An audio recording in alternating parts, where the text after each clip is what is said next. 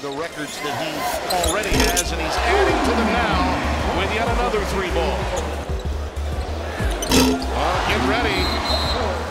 But his risky passes are still on point. Thibault with a nice turnaround. Dave to him, and you don't want that again. Yeah, he normally gets the ball around the elbow and good things happen, and there is another answer. There's another pinpoint pass to Alford. Just a thing of beauty. Well, he should have kept the ball a little longer. But he got it back. It's a holiday, and Ball knew what to do with it. Automatic, it seems. And another turnover by the Huskies. Hamilton the run out. Crisp with a little floater teardrop that goes.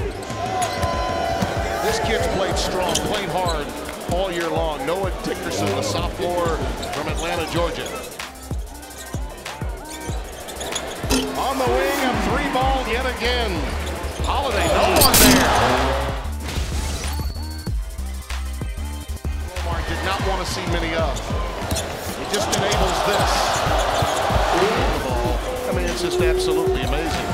One time when the floor was not balanced, but that was his ability now to play off the ball, not have to shoulder that responsibility of leading the team and facilitating, as you see that rejection. Ends of Velcro, ball to Alford.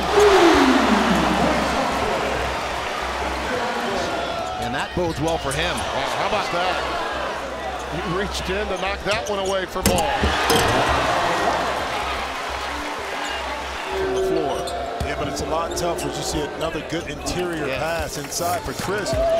Hamilton, little duck under, playing the nylon song in the lane. And there's a steal by Ball. Oh, why not? Why not? You know, and just something little. My sense of history. I love it. Alley-oop, Ball, what a pass! What a pass! Instinct on top of intellect. As a golfer. There's Alford again. Congratulations to the Bruins of UCLA. I think this team has all that you need to go to the Final Four. I really do.